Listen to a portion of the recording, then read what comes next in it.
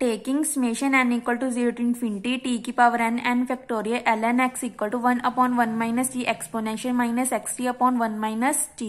ये क्या था हमारा generating function of Rodrigues formula. Prove that ln plus 1x equal to 2n plus 1x minus 1 ln x minus n square ln minus 1x। Differentiate both side of given generating relation with respect to t। We have, इसका हमने with respect to t derivative करना है। Summation n equal to 0 to infinity n t की power n minus 1 n factorial ln x is equal to, यहाँ पे क्या लग जाएगा product rule, 1/1 minus t exponential minus xt 1 minus t। Then अंदर वाले का डेरिवेटिव, अंदर वाले का डेरिवेटिव क्या है 1 माइनस t, इसका derivative minus x minus minus T x, इसका डेरिवेटिव क्या है माइनस 1 माइनस टी की स्क्वायर प्लस ये term as it is. Then इसका डेरिवेटिव, इसको ऊपर ले गए -1 माइनस टी की -2, अंदर वाले का derivative -1। Then 1/1 minus T exponential minus x upon 1 minus T into minus x plus T x upon 1 minus T square plus 1/1 minus T whole square exponential minus x T upon 1 minus T. Then summation n equal to 1 to infinity t की power n-1 factorial, इसको open कर दिया n into n-1 factorial, n के साथ n cancel ln x। Then multiply both side 1 minus T square, 1 minus T square summation n equal to 1 to infinity t की power n-1 factorial ln x is equal to, इसके साथ ये term cancel minus x upon 1 minus T exponential minus x T upon 1 minus T, ये भी cancel exponential minus x T upon 1 minus T. Then इसको open कर दिया 1 minus 2t plus T square, ये term as it is equal to, इसकी value क्या आती है हमारी summation n equal to 0 to infinity t की power n factorial ln x।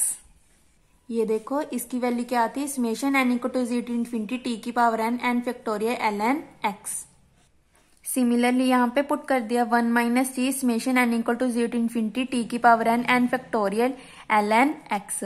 Then या इसको इसके साथ मल्टीप्लाई किया summation n equal to 1 to infinity t की power n-1 factorial ln x minus 2t को ऐड किया तो यहाँ पे कितनी रह जाएगी t की पावर n, और ये term as it is plus summation n equal to -1 to infinity।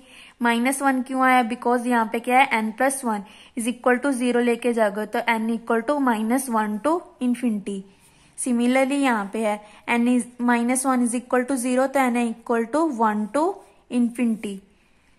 Similarly यहाँ पे minus x summation n equal to 0 to infinity t की power n factorial ln x plus इसको इसके साथ मल्टीप्लाई किया summation n equal to 0 to infinity t की power n upon n factorial ln x minus इसको इसके साथ किया तो t की पावर कितनी आ जाएगी n+1 upon n factorial ln x।